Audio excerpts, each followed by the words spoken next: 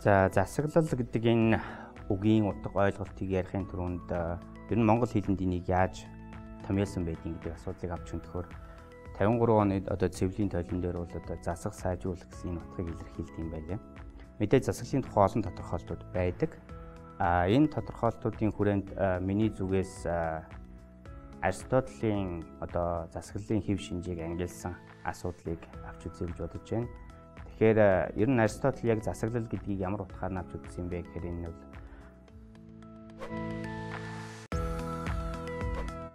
засаглал бол зохион байгуулалтын хэв шинжийг илэрхийлдэг гэсэн энэ агуулгаар авч үзээд ер нь эрх мэдлийг хэн хэрэгжүүлж байгаа юм? Эрх мэдэл хэнд байна?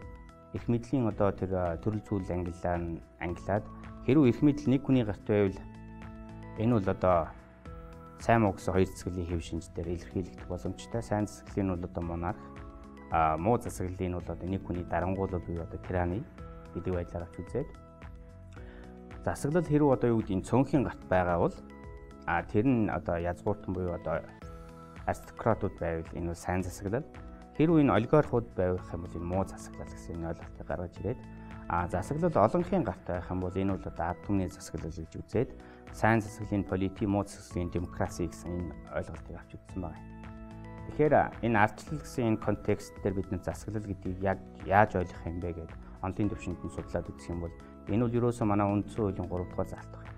Төрийн эрх мэдэл ард түмний гарт байна. Түүнийг одоо төлөөлийн байгууллагаараа уламжлан энэ хүү эрхээ эдэлнэ гэсэн энэ үгийн цаана юу байна вэ гэхээр ерөөсөө оролцогч талууд нь нэг талд нь төр гэсэн энэ зохион байгуулалтын хэлбэр, нөгөө талд нь иргэн гэсэн оролцогч тал байдаг. Тэгэхээр энэ засаглал өөрөө нэг хүний гарт эрх мэдэл төвлөрсөн тохиолдолд эрх мэдлийг одоо шүүх, хууль тогтоох, гүйцэтгэх гэсэн засаглалыг нэг хүний гарт төвлөрүүлэх юм бол тэнд бол эрхчлөө бол дурын золиос болно гэдгийг бол түүхэн явцад бол хартсан байгаа. Тэгэхээр хэрвээ эрх мэдэл цөөнхийн гарт байгаа бол энэ үлгэлийн гарт шилжих бүрэн боломжтой. Үүний тод жишээ бол одоо тухайлбал 1/8 үзэл сатлал баримтлагдсан одоо социалист дэглэмд бол энд бол аудитор дэглэм бол хэрэгжижсэн баг жишээтэй.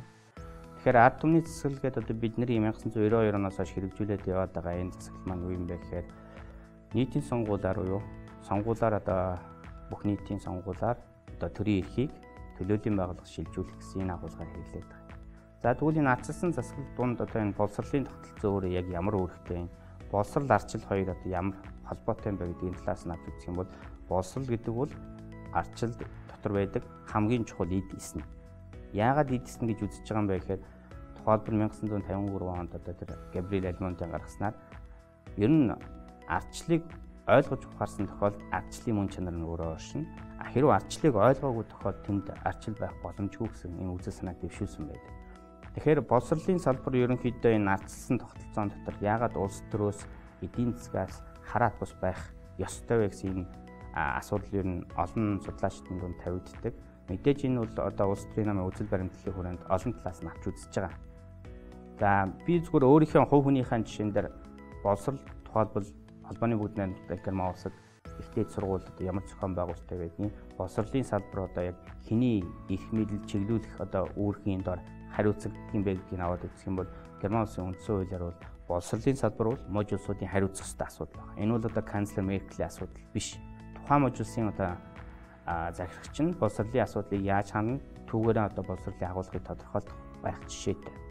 Тухайлбал миний төгссөн одоо чөлөөт сургууль буюу холбооны бүгд найрамдах герман улсын Берлин хотын их сургууль дээр бол ихтэй сургуулийн одоо нийт одоо багшилж байгаа багш нарын дундаас профессор сурталтай хүмүүс бол саналын эрхтэй энэ бол одоо эдмийн зөвлөл маркер нэгдсэн юм консорциум гарч ирээд тэндээс саналын одоо Нээлттэй Нээлттэй гэдэг энэ байдлаараа гишүүнчлэлийнхээ хүрээнд ерөнхийлөгчөө сонгоод тухайн ерөнхийлөгч нь бол одоо боловсролынхаа агуулга эдийн зорилгыг бол тодорхойлж тухайн салбартаа одоо засаглалыг хэрэгжүүлж явах чинь.